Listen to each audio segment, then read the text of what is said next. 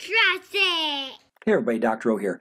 In this video we're going to cover what I like to call the life-giving properties of water. Right? If water wasn't so special, then life wouldn't exist. It is that simple. Water is that critically important. Water is the most important molecule of the body. About 2/3 of your body weight, 50 to 70% of your body is water. It's required for all physiological functions, all chemical reactions, right? They require water. So what makes water so special? Its polar nature and its hydrogen bonding capabilities are the two things we're going to talk about here. So here we see just a body in different parts of water, but the key things we're going to cover when it comes to the human body are solubility, reactivity, what's called its high heat capacity, and lubrication. But I have a few more I'm going to add as well because they're very important to the world around us too. So here so a solution. So water is considered the universal solvent, and that's why when we're looking for life on other planets, we're looking for evidence of water because without water, this universal solvent, it doesn't appear that life could exist. So a solution is going to be a solvent plus one or more solutes. So water is the universal solvent in the human body. So what determines what's a solvent and what's a solute? That's going to be the amount that's there. That's why there has to be so much water in your body. That's why it's the solvent. Kool-Aid's an example I often use. The water would be the solvent, the Kool-Aid packet, and the sugar would be the solutes. Unless you chew your Kool-Aid because you put so much sugar in it, water will be in the most abundant, so water would be the solvent, and the Kool-Aid packet and the sugar would be the solutions. Solutions don't have to be liquid. Air is a solution, so the solvent in air is nitrogen because it's about 80% of what's in the air. So it doesn't mean it's the most important thing, just the most abundant thing. So we already said water is the universal solvent.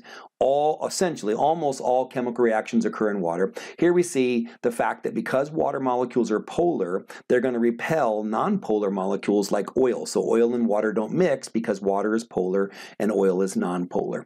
So that's going to be a big deal with digestion and why we have to have bile. We'll cover that later. The high heat capacity of water, making it a heat sink, very important. Before we talk about humans, obviously about 70% of the earth is covered in water. That's the reason that our temperatures don't get too hot during the summer because all that water absorbs excess heat and holds on to it without boiling away. And then it's also why our planet doesn't get too cold during the winter. Imagine if it got to be 200 or 300 or 400 degrees during the summer and minus 200 degrees in the winter. Well, it doesn't happen because of water. Water takes all the excess heat during the summer, and then it gives it back during the winter, which is why places like San Diego are so nice. They're by all this water that keeps it from getting too hot and keeps it from getting too cold as well. But in the human body, very, very important. Your blood, which is full of water, is warmer than the rest of your body. So you can use this warm blood to get rid of excess heat when it's too warm or store extra heat when it's cold. And then on top of that, like you see here with these runners, we have what's called sweat evaporation. So sweat's going to be release warm water onto the surface. As it evaporates into the air, it carries heat energy with it. So the water in your blood allows for some change or for maintenance of temperature in your body to begin with. But then on top of it, sweat evaporation will pull heat from your body as well. So very, very important property of water. Water functions as a lubricant and a cushion. Right? I have water in my eyeballs protecting me. There's water all over the place. That functions as a cushion, but it also as a lubricant. Just like this hinge needs some oil, you've got the synovial fluid inside your joints are going to be the oil in your body's hinges, your body's joints. Pleural fluid around your lungs, pericardial fluid around your heart. Their job is to decrease friction and keep there from being irritation when your organs move. You have digestive juices produced every day to keep things moving through your GI tract. Water, cerebrospinal fluid, which is mainly water, cushions your brain and spinal cord. The amniotic fluid that protects the developing fetus. These are all examples of water as a lubricant and a cushion. So those are all very, very important. Here's one that's kind of interesting. Because of hydrogen bonds, solid water, ice, is less dense than liquid water, which is why ice floats. You might be thinking, why does this matter?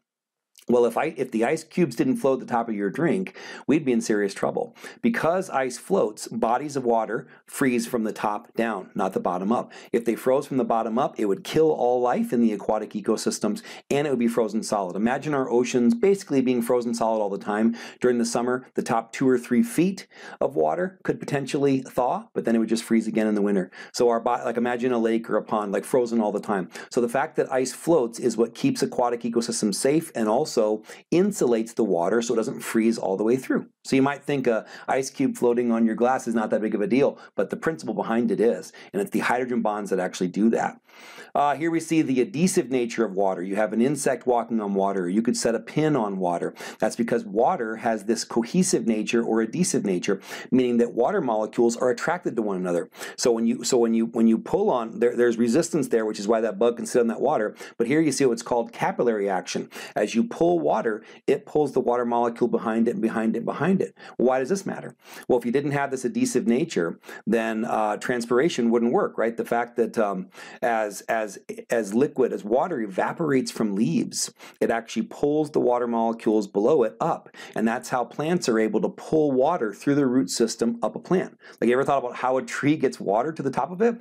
Well, it's this adhesive nature of water. So these are just, so like I said, water is unbelievably special and has all these life-giving properties. If water wasn't amazing, then life wouldn't exist on this planet, and life certainly wouldn't exist inside of you. So just remember that the polar nature of water is important, but hydrogen bonds are critically important, because if there weren't hydrogen bonds, water would behave differently. And if water behaved differently, life wouldn't exist. All right, so those are the life-giving properties of water. I hope this helps. Have a wonderful day. Be blessed.